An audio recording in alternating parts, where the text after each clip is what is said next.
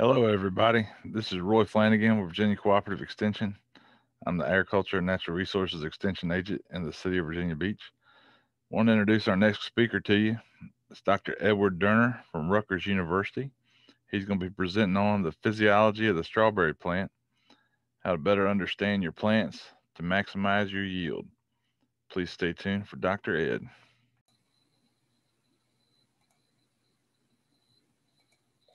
Hello, this is Dr. Ed Durner from the Plant Biology Department at Rutgers University. I'd like to talk to you today a little bit about the flowering physiology of the strawberry. This talk is part of a larger scale project which is funded by the SARE program looking at empowering northeastern strawberry growers with flower mapping. This is a USDA Northeast Region SARE project that Pete Nietzsche and I have going from 2020 through 2023. Basically, the idea is to try to understand from a plant perspective and from a physiological perspective how to go from this 3-week-old plug plant or a dormant crown to a field full of strawberries ready for harvest. The answers for how to go from the plant to the harvest all comes down to the meristem. Now, what is a meristem? A meristem is basically a region in a plant where cells grow. These cells divide and then they take on different functions to produce new organs such as leaves or flowers. Now, these meristems develop differently depending upon where they're located on a plant. The two important types of meristems in a strawberry plant are the terminal meristems and the axillary meristem. What we have on the left here is a microscopic shot of a strawberry crown showing the terminal meristem and one of the axillary meristems. To the left, you can see a branched crown beginning to form. To the right, we have an actual single crown in a pot showing you where the terminal meristem would be located. And then axillary meristems are such that the number of leaves that you have on the plant would tell you how many axillary meristems you have. There's one axillary meristem in the axil of each leaf, but there's only one terminal meristem per crown. Now that terminal meristem has one of three fates. It can remain dormant, it can produce leaves, or it can become floral. And remember, there's one terminal meristem per crown. Now the axillary meristems, and remember there can be many of them per crown, one in each leaf axil, has a fate of either remaining dormant or producing two leaf primordia. Thus, it really should be considered a two-node branch crown.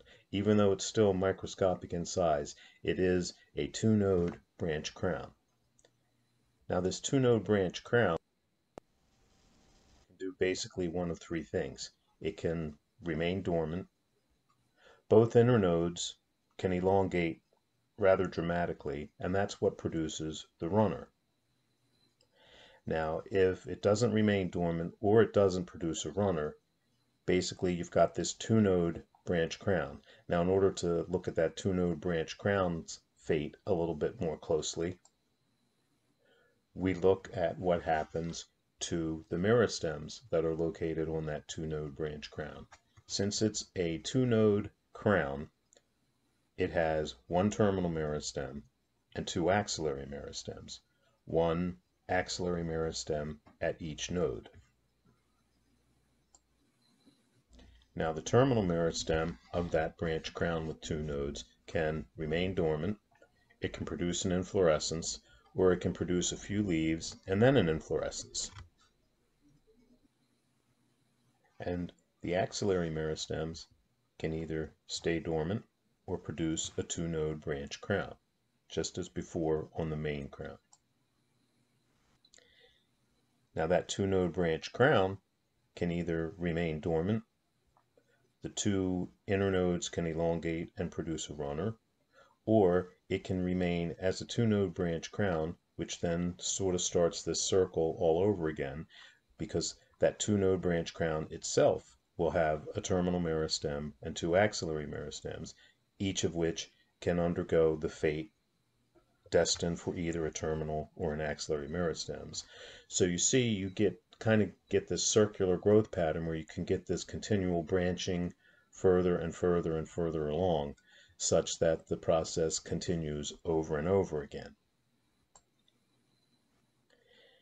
Now, this process of branching can continue to produce a plant that has many branch crowns. And remember, each branch crown has terminal and axillary meristems. The axillary meristems can become a runner, stay dormant, or produce a branch crown with two or more nodes and possibly an inflorescence. Ideally, what you want is a plant with one main crown and probably anywhere from 5 to 6 branches. Now remember, flowers always will form from a terminal meristem, either the terminal meristem of the main crown or that terminal meristem of the axillary meristem.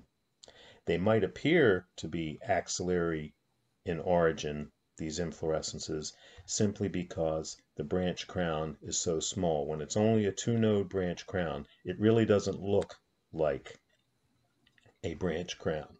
It looks like that inflorescence is coming directly from an axillary position. But there's been a tremendous amount of anatomical work done, especially in Europe, to show that all inflorescences on the cultivated strawberry come from a terminal meristem. So what controls the development of these meristems?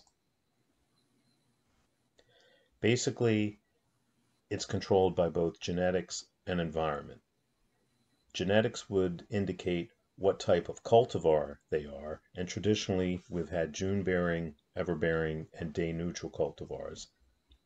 And the environmental cues include primarily photoperiod and temperature. Now I would suggest that we don't use those terms June-bearer, ever-bearers, and day-neutral anymore, because there's been enough evidence in the scientific literature to indicate that we essentially have two types of strawberry.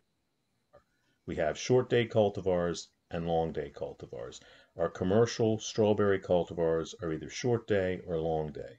There are some day neutrals in breeding material, but I think for all intents and purposes, we should start calling our cultivars short day or long day. And I think that really simplifies understanding the flowering physiology of the strawberry. And it also makes a discussion of what we're talking about a lot easier. If you look in catalogs, you see terms such as recurrent flowering, remontant, ever-bearing, day-neutral, June-bearing, and it can become very confusing very quickly. When we limit it to short and long-day cultivars, it's a lot easier to understand. Flowering physiology can be subdivided into 4 main stages. The first stage, induction, occurs in the leaf tissue of plants when the plant senses the photoperiod or temperature that signals a transition from vegetative to floral meristems. Once this signal, which is actually a protein that's produced in the leaf, is translocated and is received at the meristem, once that signal is received at the meristem, we say that we have initiation. When the different parts of an individual flower or different flowers of an individual inflorescence begin to develop, we say that's differentiation.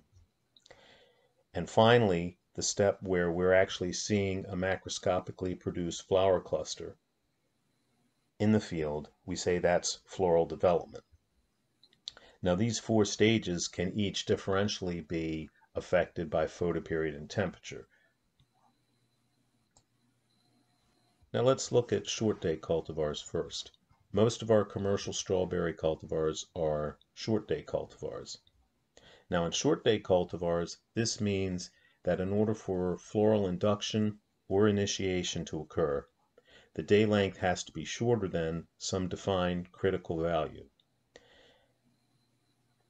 This critical value will start to get shorter and shorter as the temperature increases. So remember, short day cultivar means in order to get initiation or induction to occur, you need days that are shorter than a described critical photoperiod. And as the temperature gets warmer, that photoperiod becomes shorter and shorter. Now, what that critical photoperiod is normally determined through growth chamber experiments for different cultivars. It can vary from cultivar to cultivar, but the key point is to remember that you need a day length shorter than a critical photoperiod. Actual development of those clusters occurs under long days. Now, another important thing to remember with short day cultivars is that shortening days and warm temperatures puts a strawberry plant into a semi-dormant state. Now, this is a little bit confusing to some folks because a lot of times I think we're taught that dormancy is caused by shortening days and cooler temperatures in the fall. But with strawberries are a little bit different. Strawberries, it's actually short days and warm temperatures that make them go semi-dormant. And that dormancy is removed with exposure to chilling. Now, a strawberry scientist by the name of Guttridge did the work that really showed this pretty nicely back in the 1940s and 50s. A final consideration for short day cultivars is that after chilling, short day cultivars normally do not initiate more flower buds. That basically means that after the winter, during the spring, short day cultivars do not initiate more flower buds in the spring. Now, if we look at long day cultivars, a long day cultivar is a cultivar where, in order to get induction or initiation to occur, day lengths have to be longer than a defined critical value. Now, what that value is varies again with cultivar to cultivar, and a classic long day cultivar would be Albion or Seascape, Tribute, TriStar, the first two day neutrals in the East back in the 1970s. They're both really long day cultivars. In order to get flower buds to form, the days have to be longer than a critical value. Cluster development also occurs under long days. Now, the other important thing to remember with a long day cultivar is that this critical value becomes longer and longer as the temperature increases.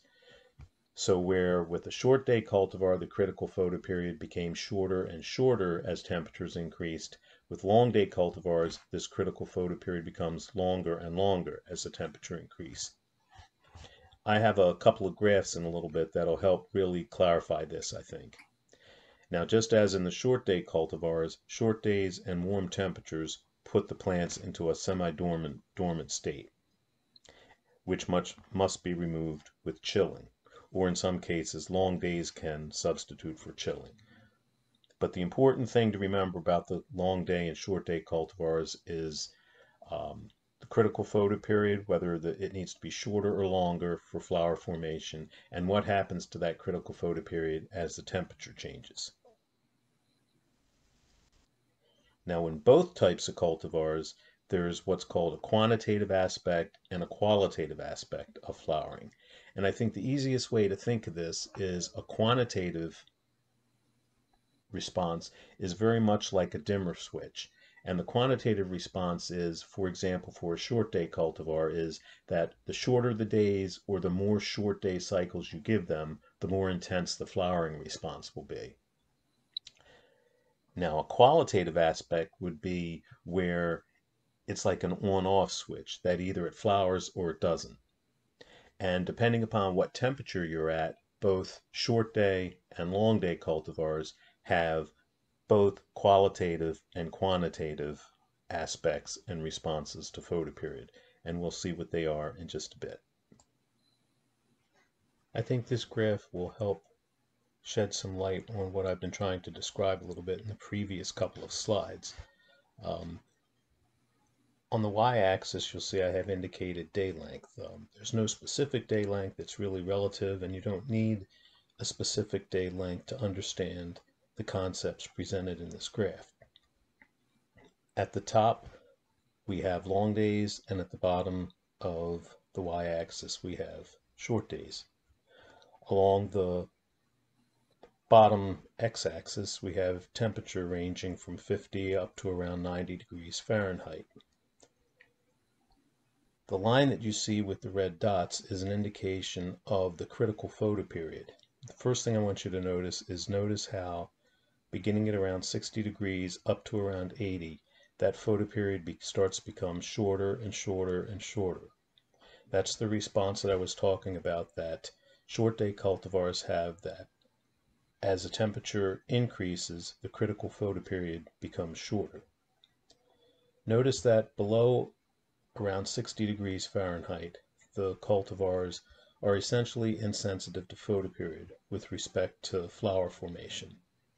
This just means that at basically any photoperiod, if the temperature is below around 60, you'll get flower formation. Between 60 and 70 degrees, approximately, you have the quantitative response, meaning that the shorter the day length, or the greater the number of short day cycles the plants receive, the more intense the flowering response will be. And that's the quantitative response, kind of like that dimmer switch. Between 70 and 80, we switch into the qualitative mode, where it's kind of like that on-off switch, that the day lengths have to be shorter than that critical photoperiod to get the flower response, to get flower induction or initiation. So it's an absolute short day requirement for flowering. Once you get to around 80, many of our short day cultivars will not form flower buds under any short day photoperiod. So again, notice that flowering is more intense at the shorter photoperiods, and the critical photoperiod decreases, becomes shorter as the temperature increases from around 60 up to around 80, above which the flowering process essentially shuts off in short day cultivars. And notice that the temperature at which they switch from being mostly quantitative in their response to qualitative in their response is around 70 degrees Fahrenheit.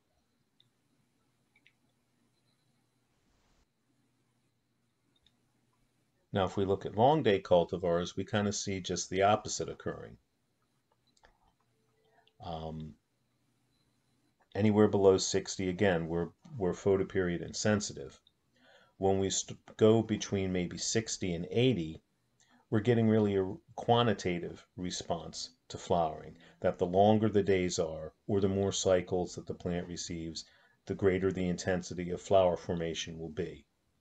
At around 80 degrees, long day cultivars make that switch to qualitative rather than quantitative. And it's in this temperature range, above 80, usually between 80 and 85, that it's an absolute requirement for long days. If you don't get the long day, and in most long day cultivars, the critical photoperiod is around 15 hours. If you don't get that 15-hour long day, you're not going to get flower formation if the temperature is above around 80. That's really the reason why many of the long day cultivars don't perform very well in the mid-Atlantic during the hot summer months, is because the day lengths aren't long enough. Our longest day at around 40 degrees north latitude is 15 hours, almost 15 hours on the dot. So after June 21st, the days start getting shorter and shorter. So when we're getting into the hottest months of the summer, July, August, and early September, our day lengths are not sufficiently long to cause flower formation in long day cultivars, and that's why they shut down in the summertime.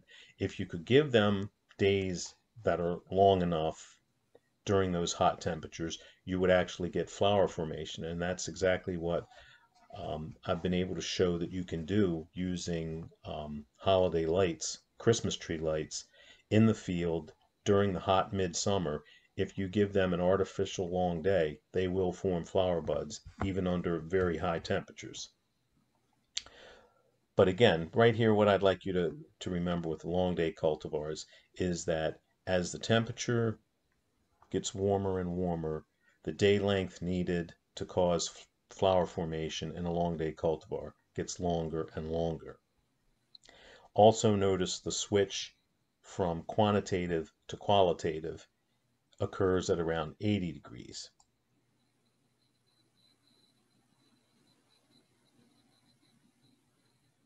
If you remember in short day cultivars, which is the graph on the left, it was around 70 degrees.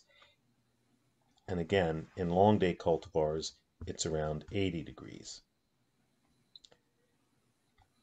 So I know this is a lot of information in a short time, but I think if you look at these graphs a little bit more and you just let it sink in what I'm trying to show with these graphs, I think it'll help you really clarify the difference between short day and long day cultivars and their flowering response.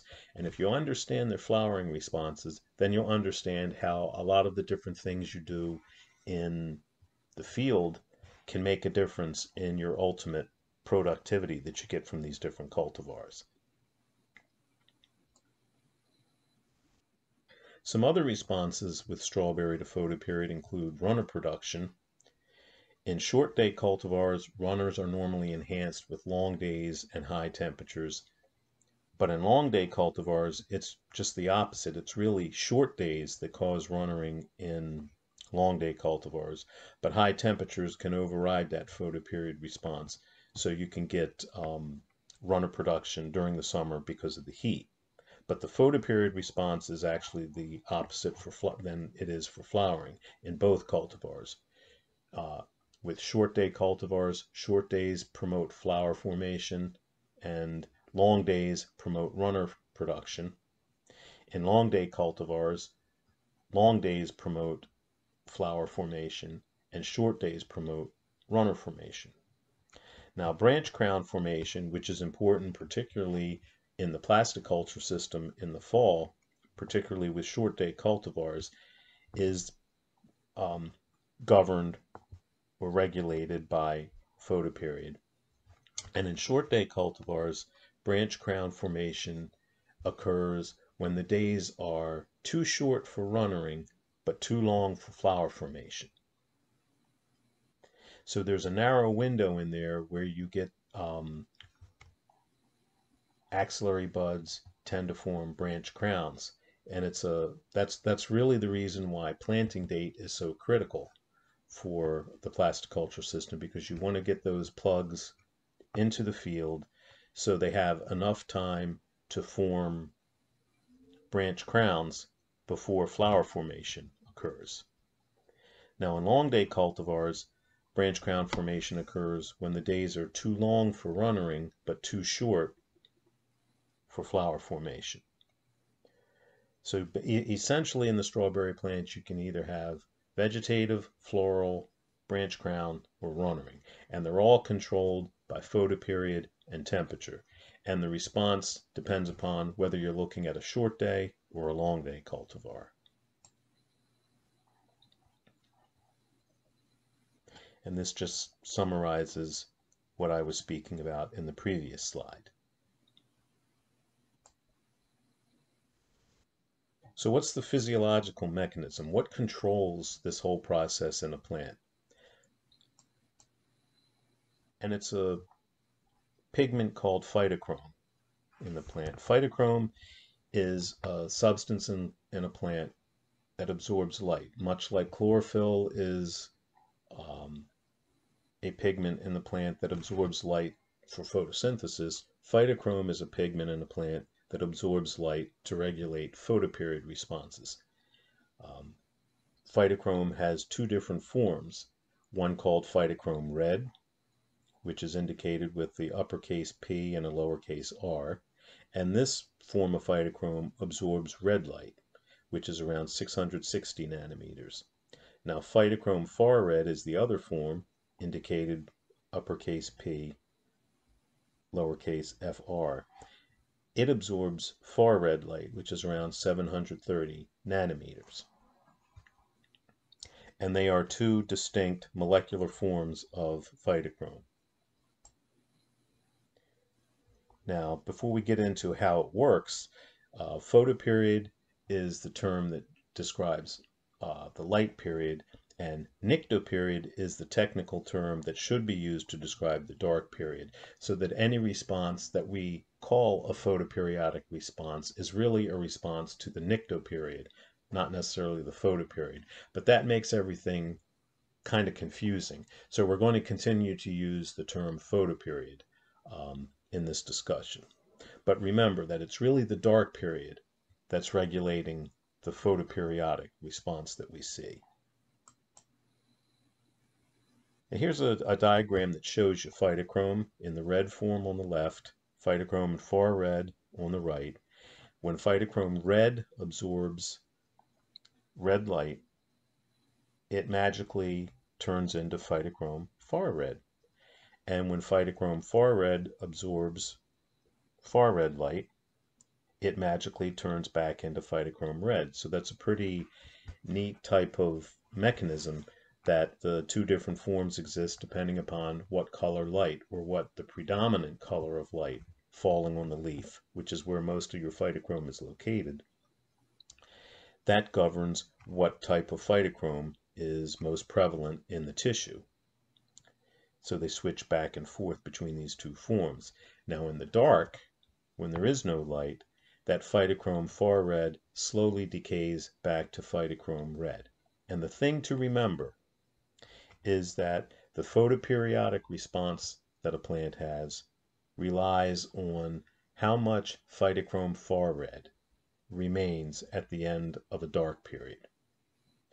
That's what's regulating that photoperiodic response, such as flowering, that you see in the plant. How much phytochrome far red is in that plant relative to how much phytochrome red is there at the end of the dark period. Now, to show you how it works, sunlight is rich in red light. There's a little bit more red light than far red, so that at the end of the day, most of your phytochrome is in phytochrome in the far red form. Now, once the sun goes down and it's dark, that phytochrome far red begins to decay back to phytochrome, or convert. I shouldn't necessarily say decay all the time, but it is converted back to phytochrome red.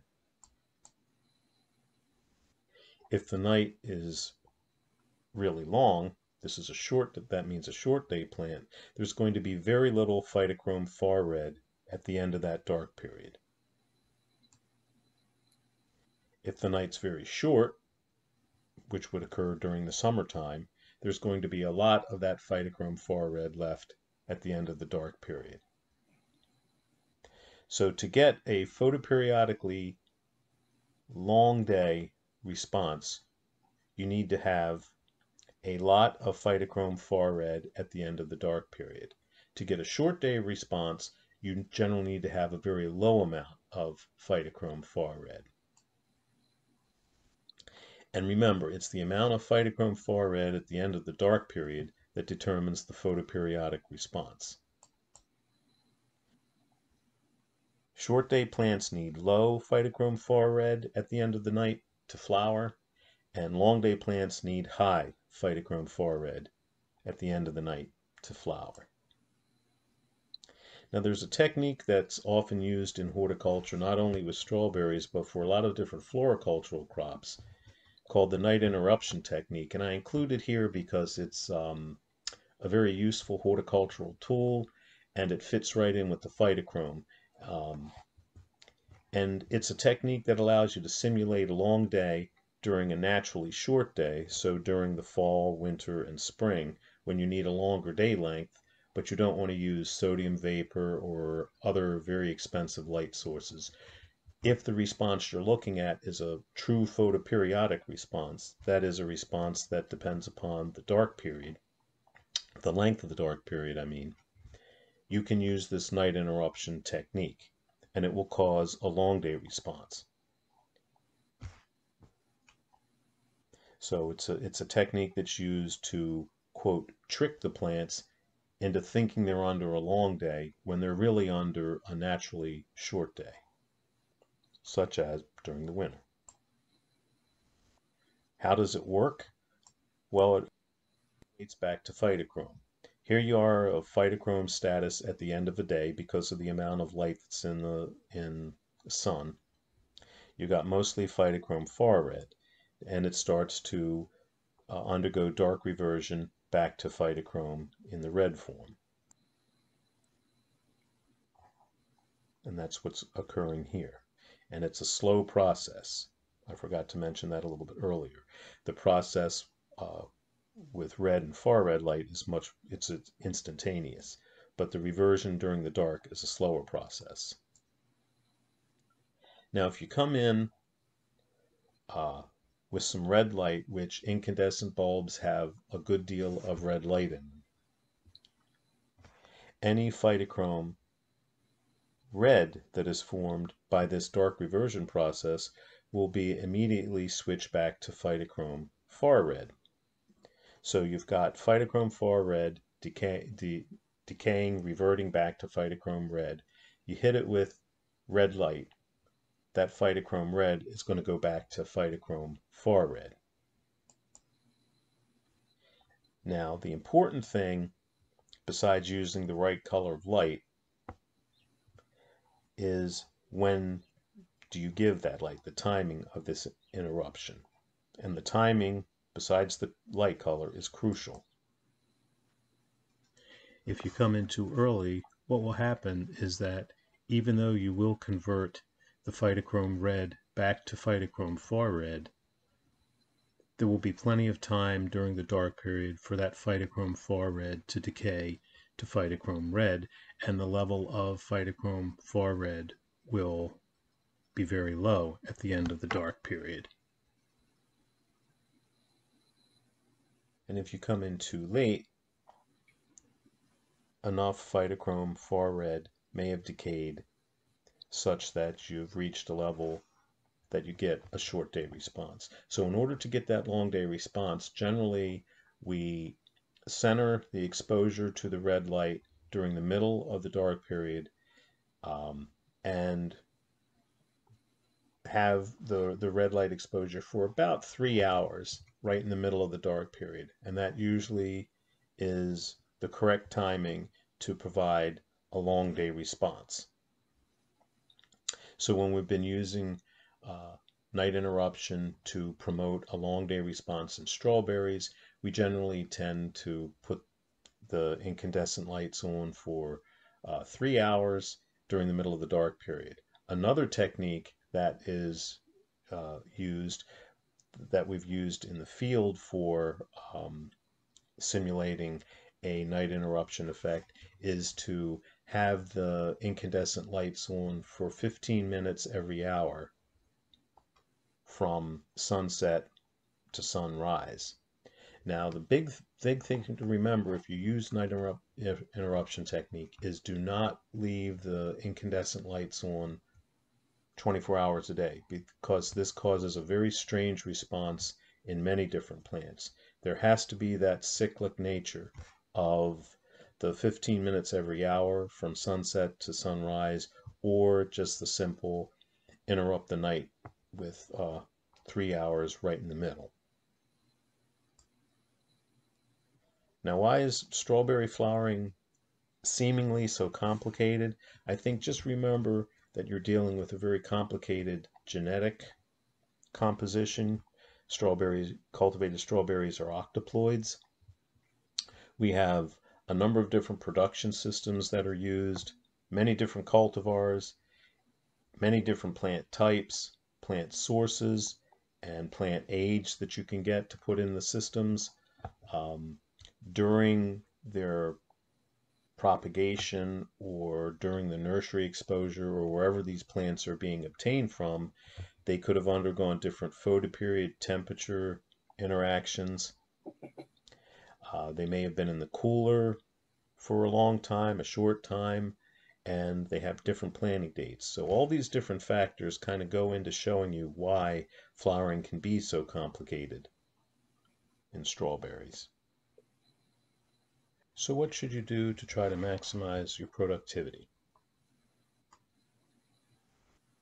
I think first you need to know the production system that you're working with, understand the cultivars, whether they're short day or long day cultivars that you're working with, consider your plant type, where you got them, and how they were treated, both at the nursery or your source and during transit and once you get them. And then also, finally, understand your own skill level. Do you have the skills it takes to go with more complicated systems, or should you rely on less complicated systems? It's all your own choice and your decision to make. But let's take a look at some of the different factors that enter into the plasticulture system that really are directly related to flowering physiology. So you can see where the basic science we just covered fits in with real production out in the field. Some of the components that I've been looking at Rutgers with the plasticulture system include cultivar, planting date, nitrogen timing, particularly in fall planted short day cultivars, and also summer production of long day cultivars, particularly looking at nitrogen timing and flower formation, mulch color, and also row cover management. The timing of nitrogen greatly affects flower formation in both long and short day cultivars. If nitrogen is provided about a week or so before the signal for making the transition from vegetative to floral is perceived by the plant, you can actually reduce the intensity of flower formation in those plants. If you give nitrogen just after this initiation process has begun, which you would be able to detect with flower mapping, you can enhance your floral formation, and in some cases greatly enhance floral formation. If you wait too long after that trigger has been perceived by the plants, you won't be able to really do much with your flowering. It really has no effect. So it's really crucial to know when your plants have switched from being vegetative to floral, because if they haven't become floral yet, you don't want to give them nitrogen. Once they become floral, if you know that they just became floral, giving them additional nitrogen can greatly enhance flowering and fruiting. If they became floral several weeks ago, additional nitrogen isn't really going to impact flowering. So being able to tell when your plants have gone from vegetative to floral is pretty important. And that's one of the things that we're going to try to do with our SARE project, is to teach you how to detect this switch, how to flower map your plants. And that'll be coming a little bit later in this presentation, a description of the program we have set up. Another area that I've investigated is the effect of mulch color on albion, a long day cultivar productivity. We looked at 7 different mulch colors. It's hard to see 7 different colors in this photo, but we did have 7 different colors. And if you look at several of the plots, you can see red fruit on them. But what we found was that mulch color can affect the temperature of the microclimate around the plant. It can affect the amount of photosynthetically active radiation reflected back onto the plant. But I think one of the big things it does for long day cultivars, it alters the ratio of red to far red light reflected back onto the plant. For example, just separating these mulch colors, just looking at 3 of them, where we found the biggest differences in yield. If we look at black and then white and silver, the white and silver reflect quite a bit more photosynthetically active radiation back onto the plant. The yield per plant is much higher with white or silver mulch. But when you look at the phytochrome far red to red ratio, now that's the actual phytochrome, not the light color. It's the phytochrome status. Notice that the ratio of far red to red under or on plants that are growing over white or silver mulch is higher than on black mulch. So you've got more far red phytochrome than you have red phytochrome, which is going to elicit a stronger long day response, therefore stronger flowering and ultimately more fruiting with um, Albion, a long day cultivar. We don't really like the silver mulch that much because it can get incredibly hot with the reflected light off of it. It starts to discolor very quickly in the late summer, and it's also much more expensive than the white mulch. So if you're going to try to grow Albion, I think you might want to consider white mulch because it has a number of benefits. We've also not really looked at this that much, but you really need to consider what type of plant you're using in your system. Are you getting runner tips and creating your own plugs? Are you buying plugs? Are you trying to use dormant crowns, which you might use with long day cultivars planted in the spring? Or are you using freshly dug plants or cutoffs? All these different types of plants have different things that you need to be thinking about when you are using them. Particularly runner tips and plugs if you're going to be creating your own plugs or buying plugs.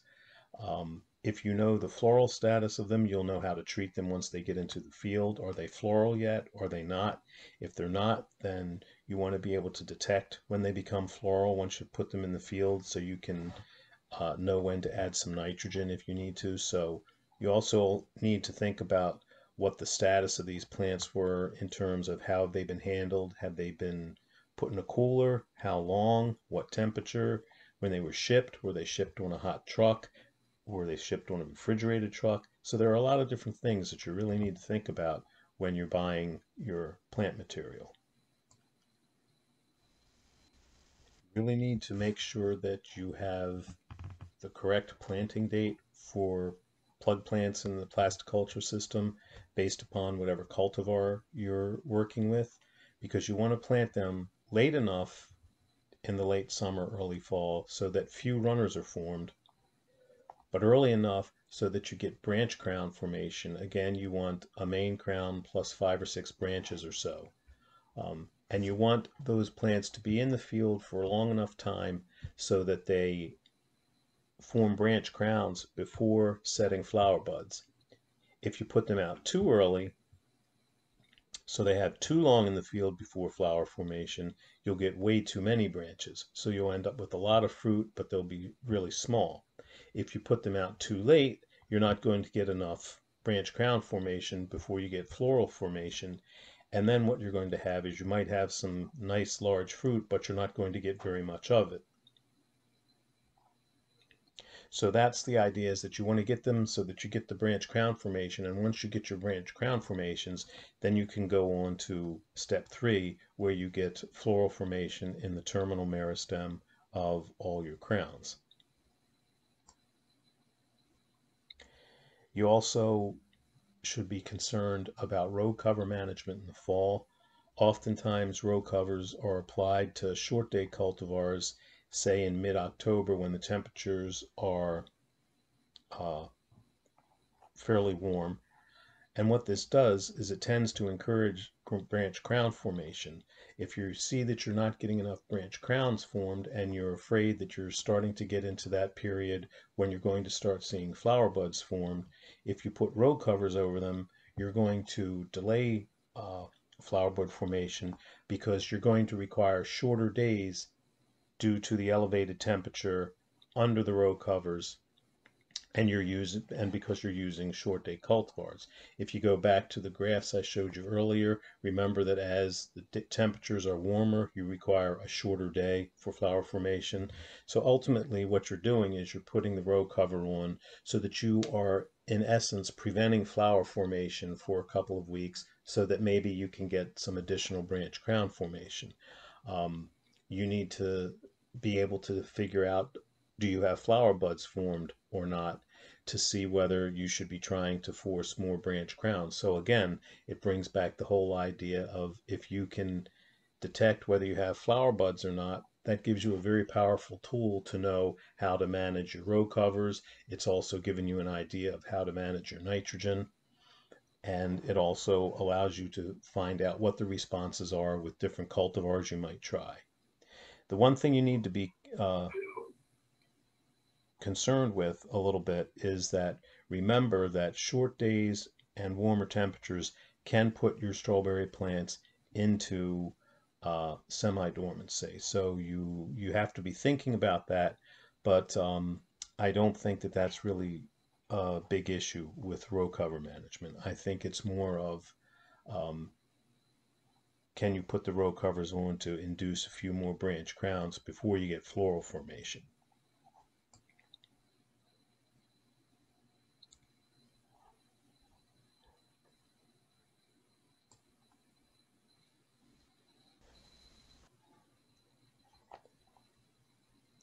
So to this end, I would like to introduce our USDA SARE project, Empowering Northeastern Strawberry Growers with Flower Mapping. Even though the title does say Northeastern Strawberry Growers, I think it's a project that's important enough to consider allowing growers from other regions to participate, especially regions that are so close to the Northeast, which would include Mid-Atlantic and Southeastern growers. Basically, this project has two major components. The first is flowering and fruiting research, where we're looking at, in particular, nitrogen fertilization and row cover management at both our Cream Ridge and our Snyder research farms. And the second component is teaching growers how to flower map via workshops or virtual demonstrations. So you ask, what is flower mapping? Flower mapping involves dissecting a strawberry plant using a microscope to determine whether or not your plants have set flower buds. Why might you want to know this? Knowing when flower buds have formed will allow you to optimize fall planting dates for plasticulture, better manage nitrogen fertilization, and improve row cover management for optimum crown branching. In other words, it'll help you get from this to this. Who is this project for? The project is designed for plasticultural strawberry growers in particular, but matted row, high tunnel, low tunnel, or greenhouse growers could benefit as well. The project is open to all strawberry growers in the Northeast region. However, our workshops will be limited in size. Growers from other regions will be considered as space permits. During the workshops, you will be taught simple flower mapping. We then would like you to implement the technique on your farm. You will be provided the dissecting scope and kit at no cost, and you can keep it when the project is complete. The scope is capable of taking pictures, thus you can email photos to us, and we will help in interpretation and production suggestions based on your flower maps. Participation will require about an hour or so per week from August through December after your training session for flower mapping and consultation. You will be expected to submit yield data and to evaluate effectiveness of the technique and to provide feedback regarding this project. The most important aspect of the project is that you will have a new tool with which to make management decisions. With flower mapping, you will know the floral or vegetative status of your plants at different stages during the production cycle, and management decisions will be based on this knowledge, not on calendar dates or guesses. If you're interested, please contact me and you will be emailed an application and brief questionnaire. My email address is presented here.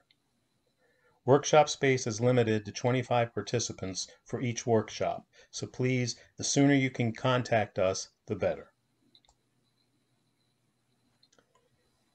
Here is a short video showing you actual flower mapping in action.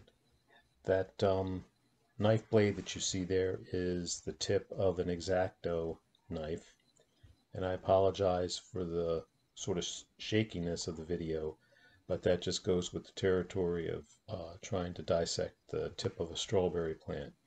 The video is about 2 minutes long or so, but it's showing you what you would learn how to do underneath a little digital microscope that you'd be sent. Um, just takes a little practice, and once you get the hang of it, it's not as difficult as you might think. Steady hand, and here you're seeing I'm pushing back one of the leaf tissues, and there you see another leaf towards the background when it's in focus, and there you see right in the center, right there, there's a flower bud. I'm going to clean it up a little bit more so you'll be able to see a little more closely. And this is where it gets tricky, so you want to make sure you don't cut off that flower if you want to get a little closer look. But I'm removing, you can see the leaflets right there that I just pressed away and pushed off. And now there is the flower bud. You see the king flower right in the middle. There's a little 3 leaflet leaf primordia right there at the tip right there. Now we get rid of that as well, or push it up, not get rid of it. But now see, as you see, the inflorescence is kind of broken off with that leaf primordia, but you get a general idea of what you're able to accomplish by learning how to flower map. And there you have it. There you can see the king flower, or primary flower, and then you see a secondary down on the side.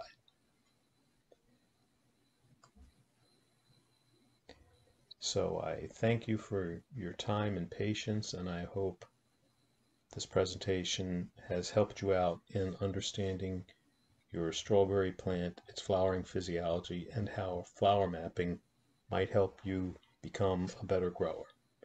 Thank you very much.